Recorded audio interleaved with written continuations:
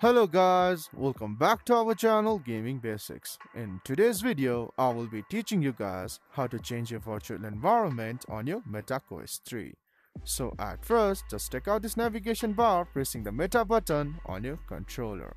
And as you take out the navigation bar, just click on here the option Enter Immersive.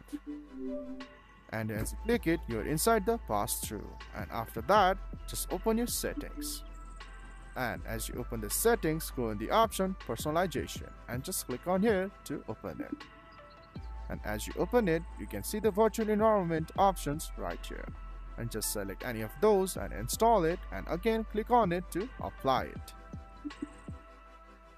So guys, that's how you change your virtual environment on your Meta Quest 3.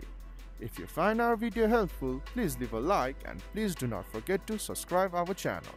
Also hit the bell icon to get updates with our latest videos, and drop a comment for reviews and more content like this.